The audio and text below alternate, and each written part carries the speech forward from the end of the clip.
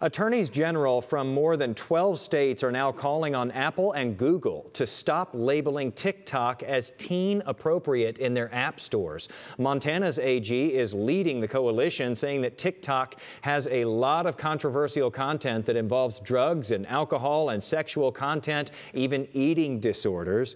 So far, there's been no comment, though, from Apple or Google or TikTok about that.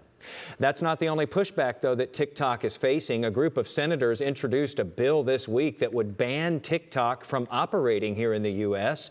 Two congressmen have also introduced similar legislation in the House of Representatives. The lawmakers are concerned about the video app's parent company, ByteDance, and its affiliation with China. Some doubt the company's ability to safeguard Americans' data from the Chinese government.